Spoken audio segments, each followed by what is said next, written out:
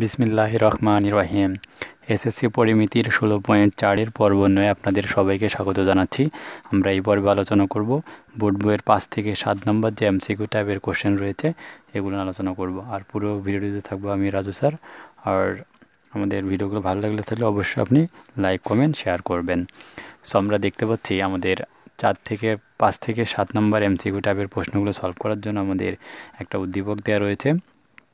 তো উদ্দীপক আমরা দেখতে পাচ্ছি যে এ বি সি ডি, এই বাহুর মান 12, তাহলে এটা অবশ্যই 12। এটা হচ্ছে 8 হলে তাহলে এই বাহুটার মান অবশ্যই আমাদের কত হবে? তো আমরা বলতে পারবো এটা হচ্ছে আমাদের 8 হবে, কারণ একটা আয়তক্ষেত্র। তো এরপরে আর কি তথ্য দেওয়া রয়েছে? বিসি এর উপরে হচ্ছে লম্ব একটা মান দেওয়া রয়েছে, এটা 10। তো এরপরে এডি তো আমাদের আছে এবং এ জিবি রয়েছে এবং এ ডি এফ রয়েছে। তো এখন এখান থেকে আমাদের যে ফার্স্ট 5 নম্বর কোশ্চেনটি তারা করছে এ বি সি ডি আয়তক্ষেত্রে কর্ণের দৈর্ঘ্য নির্ণয় করে। এ বি সি ডি আয়তক্ষেত্রের কর্ণের দৈর্ঘ্য। আমি এমসিকিউ টাইপের যখন ডিটেলস আলোচনা করেছিলাম 16.1-এ, সেখানে বলেছিলাম আয়তক্ষেত্রের কর্ণের দৈর্ঘ্য সূত্র হলো √2 গুণ দৈর্ঘ্য স্কোয়ার প্লাস প্রস্থ স্কোয়ার। তো এ বি সি এর জন্য দৈর্ঘ্য হচ্ছে আমাদের 12, প্রস্থ হচ্ছে 8। তাহলে আমার সূত্র অনুযায়ী আমরা যদি মান বসাই তাহলে কী হবে যে এ বি সি ডি এর কর্ণের দৈর্ঘ্য যদি বলি কর্ণ, তো √, দৈর্ঘ্য স্কোয়ার, দৈর্ঘ্য এ, প্রস্থ যদি বি চিন্তা করি তাহলে বি স্কোয়ার। তো এখন আমরা এখানে মানগুলা বসাই দিই, তাহলে 12 এবং 8। তাহলে এখান থেকে বলে দিতে পারি 12 স্কোয়ার আর হচ্ছে 8 স্কোয়ার, তার হচ্ছে √। তাহলে 12 হচ্ছে 144, 8 হচ্ছে 64 রুট। তো আমরা পাচ্ছি 44 আর 64-তে হচ্ছে 208। আমরা 208-এর যদি এখানে আমাদের দেখি আমাদের মানটা কিভাবে দেওয়া রয়েছে, মানটা আমাদের দশমিকে দেওয়া রয়েছে, তাই আমরা দশমিকে এখন বের করার চেষ্টা করব।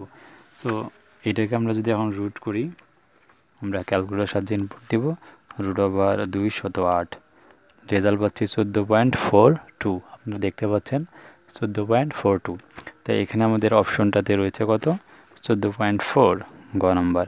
তাই এটা হচ্ছে আমাদের রাইট আনসার। সো এরপর 6 নম্বর কোশ্চেনটা আমাদের কি বলছে? এডিএফ ত্রিভুজের ক্ষেত্রফল কত বর্গ সেন্টিমিটার? তাহলে এডিএফ এই ত্রিভুজটা, সো এডিএফ ত্রিভুজের জন্য কি কি রয়েছে? একটা বাহুর মান এবং হচ্ছে একটা কর্ণের দৈর্ঘ্য, একটা আমাদের কোণ দেওয়া রয়েছে। এবং এখানে কিন্তু এডিএফ এখানে অপর তথ্য কিন্তু দেয়া নেই।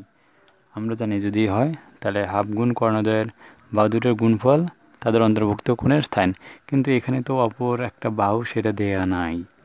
আর এখানে বলাও নাই এটা হচ্ছে সমকোণী ত্রিভুজ না সমদ্বিবাহু ত্রিভুজ, তেমন কিচ্ছু আমাদের তথ্য এখানে দেয়া নাই।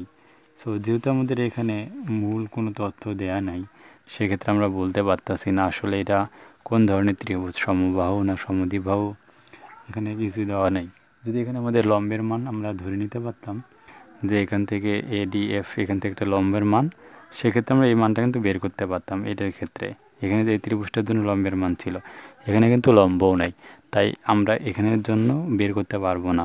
সো এই কোশ্চেনটা হচ্ছে একটা মিস্টেক কোশ্চেন, কারণ এখানে আমাদের এটা সঠিক তথ্য নাই, সঠিক তথ্য নাই।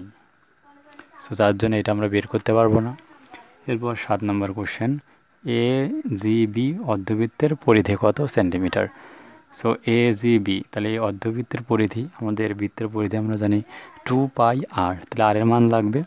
সো এখানে যেহেতু এটা পুরোটাই বৃত্ত যদি হয়, তাহলে বৃত্তের এটা ব্যাস হচ্ছে 12 সেন্টিমিটার, তাহলে ব্যাসার্ধ কত হবে?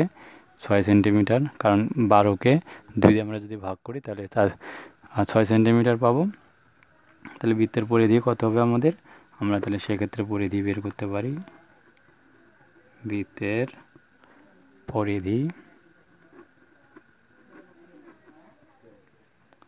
টুয়াইস পাই হচ্ছে আর পরিধি, আমরা মান বসে দিই 2 × পায়ের মান 3.1416, দেন আর হচ্ছে আমাদের তাহলে 12 অর্ধেক 6 সেন্টিমিটার। আর পরিধির কী চাইছে এরা? যে অর্ধবৃত্তের পরিধি। তাহলে অর্ধবৃত্ত যদি হয় তাহলে বৃত্তের পরিধিকে আমাদের 2 দিয়ে ভাগ, তাহলে একে আবার 2 দিয়ে ভাগ, তো এটা 2 ক্যান্সেল আউট। তো 6 দিয়ে আমরা যদি গুণ করি তাহলে কত পাবো? জাস্ট আমরা ইনপুট দিচ্ছি 3.1416 × 6, দেন রেজাল্ট হচ্ছে 18.8496। 18.8496 এত হচ্ছে সেন্টিমিটার প্রায়। এখন আমরা অপশনগুলো মিলাবো। অপশনটাতে আমাদের কি কি রয়েছে, তো আমরা দেখতে পাচ্ছি 18.85 অপশনটাতে রয়েছে, তাই এটা হচ্ছে আমাদের রাইট আনসার। সো তাহলে আমরা বলতে পারি 7-এর খ হচ্ছে রাইট আনসার। তো আশা করব আপনারা আমাদের এই ভিডিওটি দেখে আপনারা 5 থেকে 7 নম্বর যে এমসিকিউ টাইপের প্রশ্নগুলো রয়েছে আপনারা শিখে গিয়েছেন।